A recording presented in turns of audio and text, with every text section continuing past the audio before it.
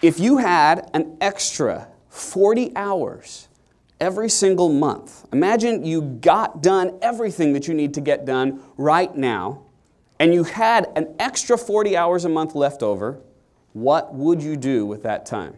Please just yell out some answers. I'd love to hear it. Sleep. Exercise. Spend time with family. Write the book I've been planning. Write a book. More work. Dance. More work. Learn to dance. Fantastic.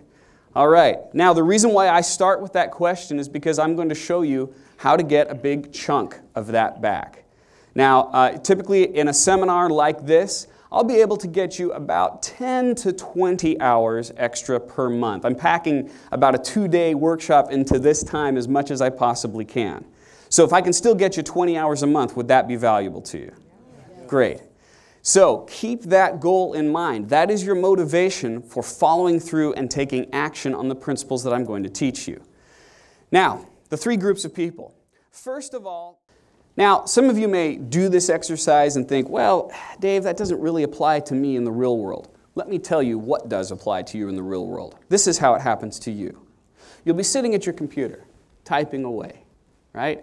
And someone either calls or walks in the door, and they say, I'm sorry, I've got just a quick question, right? I call it the dreaded double Q, the quick question. So let's say that I stop typing my email, and I'm not even going to really try to multitask on them. I'm just going to stop and answer the question. They ask me the question. I give them the answer. The answer is 42. Thank you very much. See you later. Now what do I need to do? Right. Where was I? What was I thinking about? What was I writing? Okay, I've got to find the keys again. Or, if you're off the charts ADHD like me, you'll completely forget you have an email on the screen, pick up another piece of paper, start working that, and 2 hours later, there's still an unfinished email on the screen. Right? Sound familiar to you?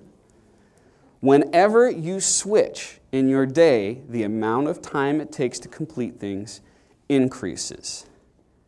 There was a study by UC Irvine found that it took, that the average person, took on average 11 interruptions in an hour. You couple that with a study by Microsoft of their programmers. Now granted, programmers take a lot longer because there's so much mental effort, but they found that it took 15 minutes on average to recover from those interruptions. And if you do the math, pretty soon you're wondering, where are we getting anything done in the day? This is where that feeling comes when you're tired, you put your feet up on the couch, and your significant other says, hi, what'd you do today? I don't know.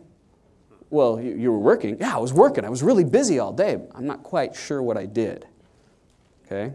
That's where that feeling comes from. All right, cost number 2, the quality of the work. Take a look. Imagine this. You start your day. You go to breakfast, you look at your significant other and you say, hi, honey, you're unimportant. What are you going to do today? Or someone calls your place of business and you say, thank you for calling XYZ Company where you're unimportant. How can I help you? Now, we would never do that, right? But we do that, right?